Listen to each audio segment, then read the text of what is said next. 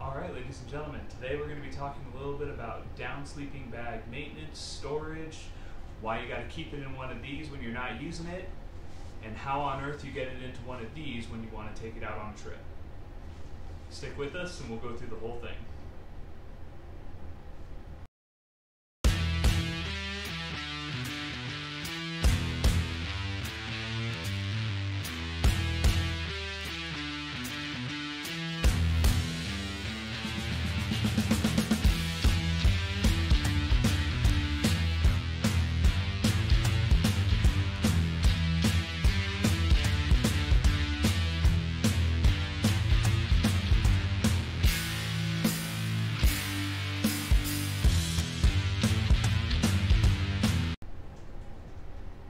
So if you're looking into a higher end down sleeping bag, there's a few things that you should know about owning one.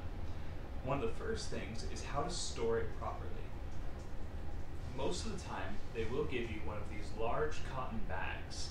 And the idea behind this is it allows you to put the entire sleeping bag inside of it without compressing it so that it doesn't lose its loft.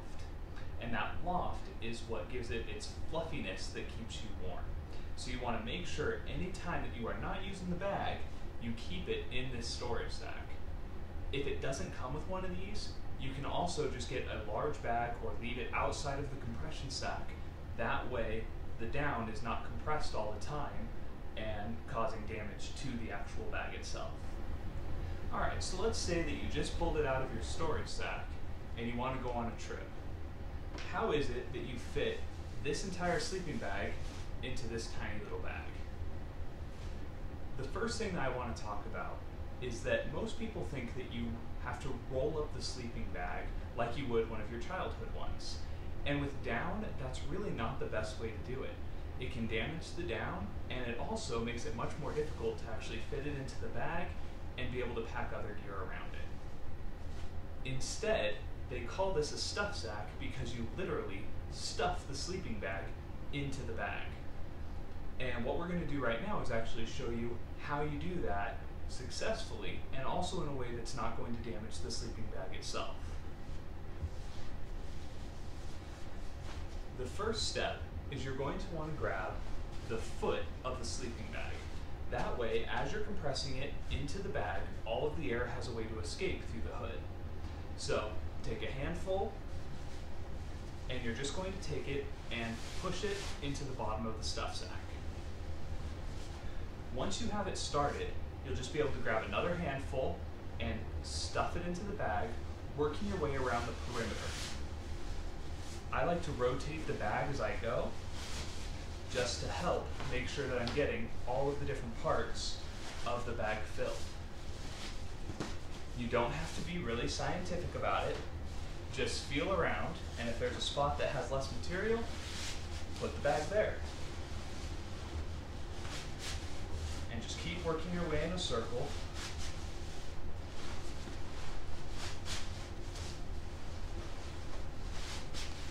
And you can see I'm not putting very much effort into this. It shouldn't take a lot of force. Down is supposed to compress very easily. If you're forcing it more than it needs to, it can damage it. Okay, so now we have it in the bag and we can see it's pretty even all the way around it. If needed, you can kind of make some adjustments and then take that last little bit and the dust flap, put it over the top,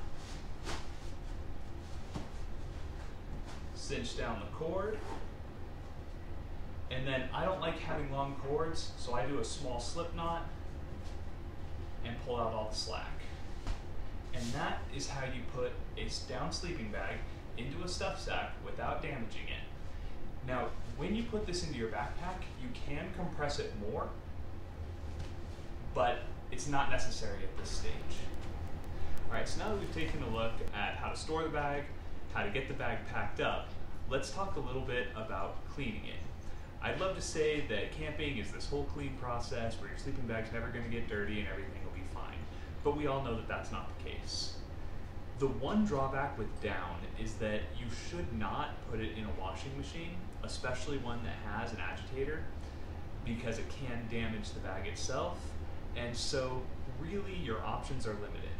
There are certain places where you can take your down sleeping bag and they will clean it for you professionally, or you can do a spot clean, just hand wash it and then hang it to dry. Another thing that some people will do is if the sleeping bag seems to be getting more flat than it used to, they take a few tennis balls and put it in the dryer on the delicate setting and just allow it to run in there for a few minutes to really get all of that down loosened up and restore its loft. Outside of that, there's not much else that you need to know about a down sleeping bag. Alright, thanks for taking the time to watch this video on how to take care of your down sleeping bag.